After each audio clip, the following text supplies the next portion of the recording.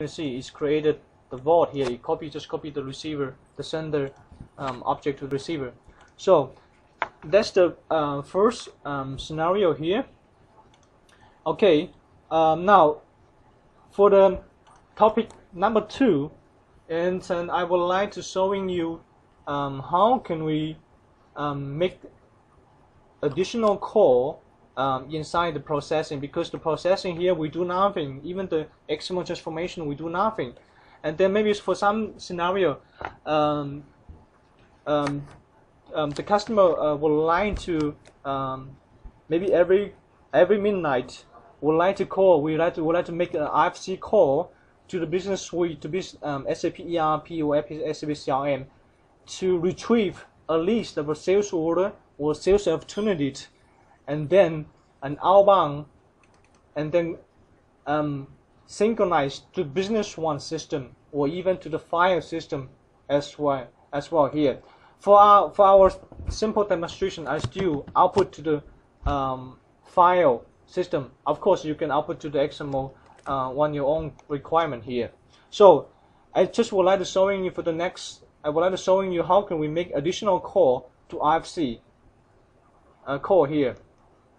Okay, specifically, I would like to make an RFC call to my SAP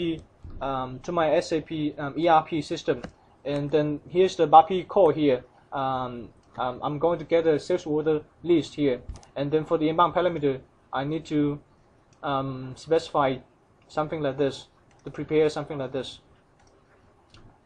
This is the request here.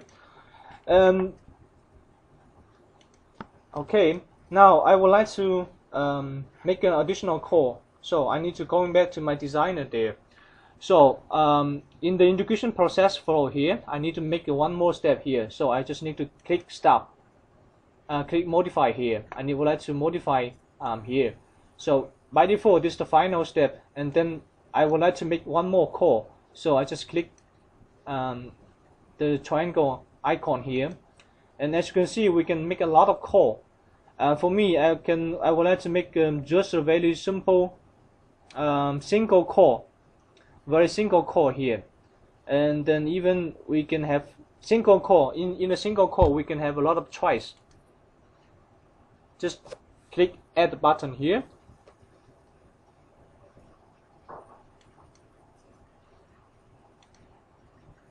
Okay, as a result, we have one more single call here, and then the status is red because we haven't specified the detailed information for the single call here.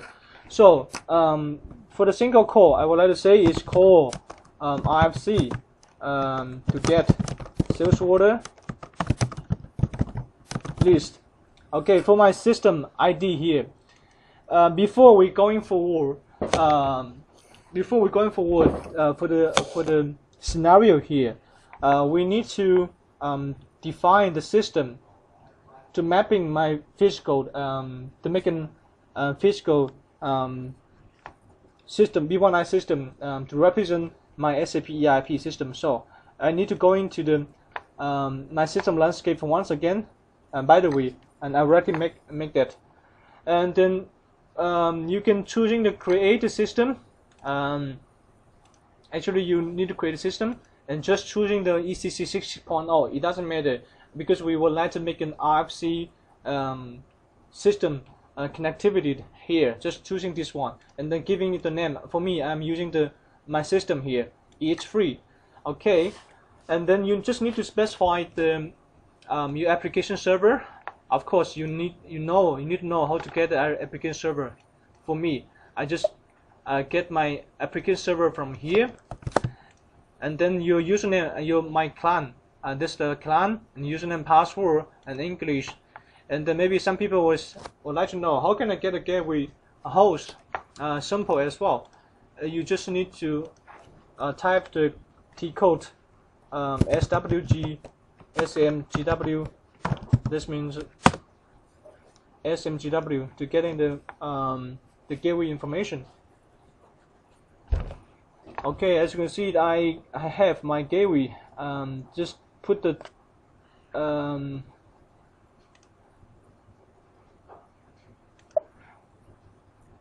and then you can have the information here, the gateway system here, the technical name used to be the gateway host, and then put the host here, and then gateway system number. This is the gateway system number here. This is the gateway host name here. This is the full name. I put the full name here. For the sender, RFCA core is the connectivity. We are going to call SAP ERP in active read. We would like to call, and then the sender is from a B1iSN. B1iSN make the RFC call to SAP ERP in an active read. So we need to we need to have some system configuration in the SAP ERP to create a system landscape, this logical system to represent my B1i system here.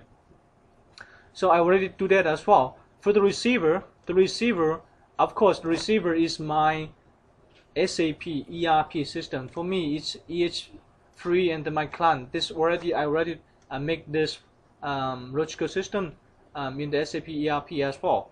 So for further information how to configure the SAP ERP part, you recommend to have a look at the installation CD, and then you go into content, and then documentation, and then there was a guide, configure guide about the system landscape. Briefly, you can have a look at how to create the landscape, configure in the SAP ERP to define your SAP ERP there. That's the one there. In briefly, you need to define the logical system. The first step would be to define the logical system, and then create the RFC destination.